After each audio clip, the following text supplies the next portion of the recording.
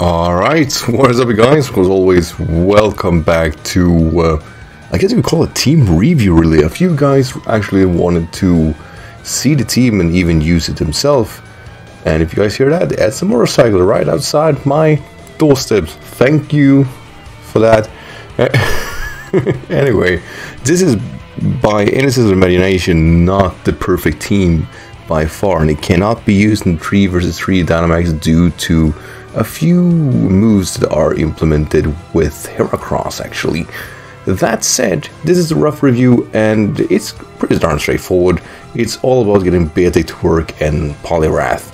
And we have 2 safety nets in Heracross, which of course works in its own right. It's Moxie and it's Jolly and can steamroll team if it is allowed.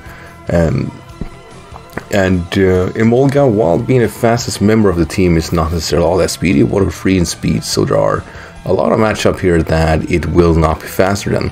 However, its combination of electric and flying is a good defensive typing, and it has been able to really pull a few good traits and feats off, and has a lot to do with people not necessarily knowing what it's all about. Pelipper is a standard Smogon Pelipper, defensive variant with Hurricane Skull, U-turn and Roost. It's here to make sure that BEARTIC and Poliwrath can potentially come in safely, and while it does have damage output, it is not here to, do the damage. And also, there is no reason running Damp Rock because of the Dynamax meta. I cannot feel those 5 turns you potentially could get rain could be plenty. BEARTIC, it only suffers versus Toxapex as far as I'm aware. There are a few matchups where it absolutely struggles, but it always kind of came through, and I think it has a lot to do with people are really unaware of its damage output. 130 base power or base attack is actually quite high, and it does sting while it heads off. And of course, at a sword stance, you're guaranteed to kill Soften. And one could be running Facade on this set, but quite frankly, I couldn't pull it off. We also have heavy duty boots because ice type. Then we have actually Glitter and Wheezing. Now this is a weird set for one big reason. I'm using a fire move in a team that has rain. The good reason is Wheezing can most of the time outlast any type of matchup versus a steel type, and even if rain is active, it is basically no burden for it. It has a defog for any type of stackers, has Will-O-Wisp just to kind of be cheeky, Strange Steam to be annoying, and Fire Blast to take out steel types that could potentially wall it. We don't suffer too much with the steel type due to both Poliwrath and Heracross representing, close combat and whatnot, but it's still an issue, and I rather prefer that over Poison move actually. And then we have Poliwrath, which has changed its moves since the video. It has a lot to do with Toxapex. So close combat, Darkest Lariat, which is mainly here for psychic types with Bolster Carrion. Liquidation, which could be changed for Waterfall, but I prefer Liquidation to the Speed F drop, and Earthquake for Toxapex, quite frankly. And overall, as I said, this team is not necessarily the best team out there, but I had fun. And I think that's a huge perk, and even more so now that RU is updated, and this team could almost, if it wasn't for Pelipper, could be used in RU.